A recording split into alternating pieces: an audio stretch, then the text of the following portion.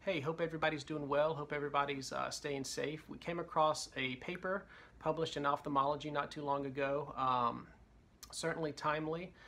Do slit-lamp shields and face masks protect ophthalmologists amidst COVID-19?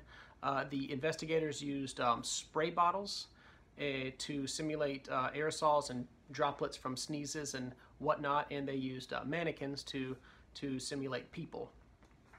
Obviously, a study limitation is using a spray bottle to simulate a sneeze, but you can't have people sneeze on each other because that's unethical, especially in the paradigm which we call our time. The investigators did find that slit-lamp shields provided limited protection, but the best protection is when the patient and doctor wear masks in conjunction with the slit-lamp shield.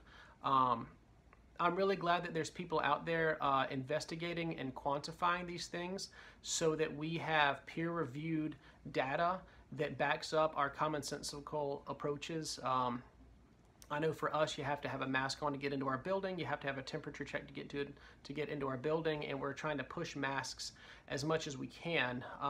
And I thought this was an interesting study, and I'd be happy to discuss it with anybody.